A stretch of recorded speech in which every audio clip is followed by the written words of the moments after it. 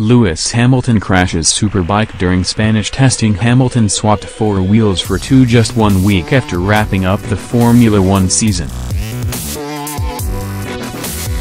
The Brit secured his 5th world title this campaign to become the joint 2nd most decorated driver of all time. While enjoying some time away from motorsport's premier competition, Hamilton drove the Yamaha YZF-R1 around the Spanish racetrack incident-free. That was until he hit the deck on turn 5, causing minor damage to his bike, which was painted in black and had his F1 number 44 printed on it.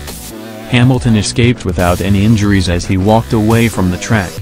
The 33-year-old is a big fan of MotoGP and has a keen interest in superbikes, so this small accident will in no way be a deterrent for future tests.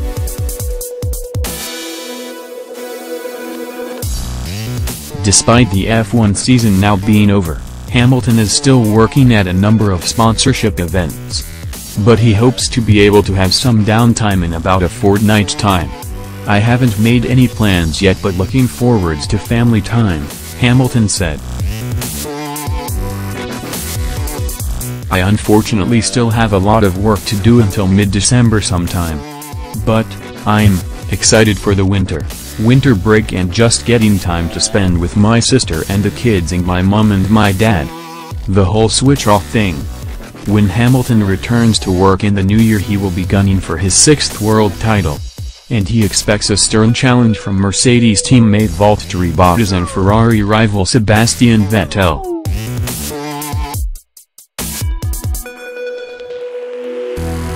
"I would imagine it's going to be Sebastian and Valtteri Bottas alongside me," he said after winning the Abu Dhabi Grand Prix. "But Red Bull have a great car. They've been very strong at the end of the year. They've got a new engine from Honda next year. Will it be able to compete with ours? I hope so. That would epic, if Red Bull could really start to mingle with us a little bit more weekend in, weekend out."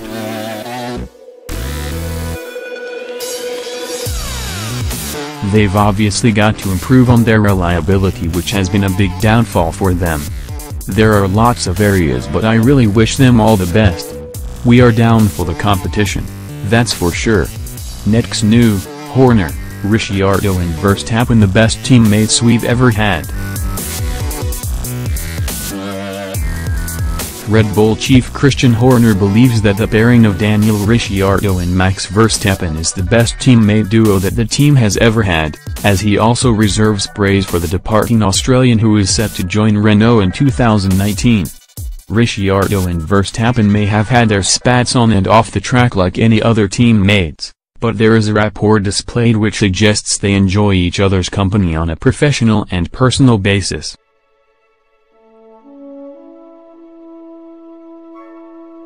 Horner, who has been in charge at Red Bull since 2005, believes the pair are the best team has had. "It's probably the best one I've ever had in my career in terms of dynamics between the two of them. Respect the way they have pushed each other, or they both benefit along the way they operate himself within the team," Horner said of the partnership. "It's been a very good rapport and they've both pushed each other to new levels." Looking back to when Ricciardo was selected to replace Mark Webber in the team, Horner admits that there were early concerns about his ability to make the step up from Toro Rosso in order to overcome wheel-to-wheel battles at the front of the grid, a question which the Honey Badger quickly put to bed with his impressive overtaking skills.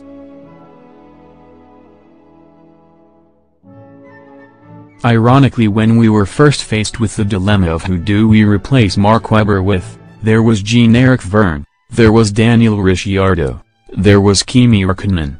And our biggest concern about Daniel wasn't his pace, it was we hadn't seen him race wheel-to-wheel while he was in a Toro Rosso," Horner continued. "But ever since he got in a Red Bull racing car he's done nothing but overtake and arguably has become the best overtaker in the business. He's driven some fantastic races for us. His personality has been a tremendous fit for the brand. His energy and the team has been hugely popular." the dynamic with him and Max, you've only got to at the mischief that they get up to.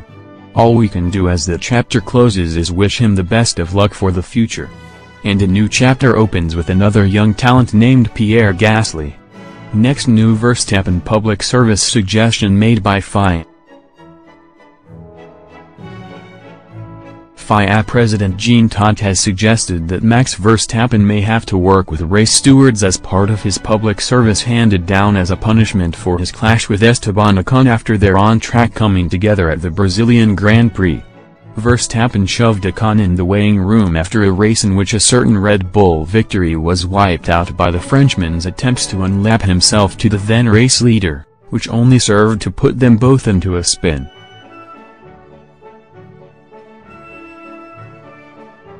The Dutchman has said he will not look like an idiot while serving out his service, which is still yet to be decided. When you have these kinds of exposures, this kind of fame, it gives you also responsibilities, Todt told Sky Sports. So it means that whatever your emotions, you must be able to control them. And to respect your supporters, to respect your word. If not, you have some consequences. But I will say the consequences finally are quite small. What'll it be? Honestly, nothing has been decided. But clearly it has to be something that will be supportive to the Formula One world, supportive to the racing world.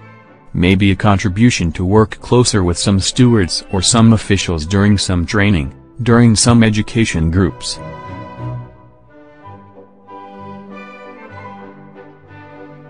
We have different things which are going to happen next year. Maybe participate in a group panel of stewards in another category of motorsport to put yourself on the other side and understand that it's not always easy. But I'm sure we'll find some constructive programs. Next, new Ricciardo reflects on most difficult F1 year to date.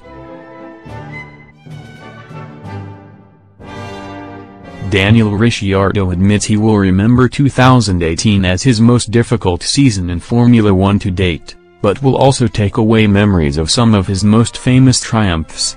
Ricciardo's only podium finishes across the year were stunning victories in China and Monaco, as reliability issues prevented him from making an impact elsewhere. Ricciardo suffered 8 DNFs across 2018. More than any other driver, as well as more than Lewis Hamilton has suffered in 6 years as a Mercedes racer. 6.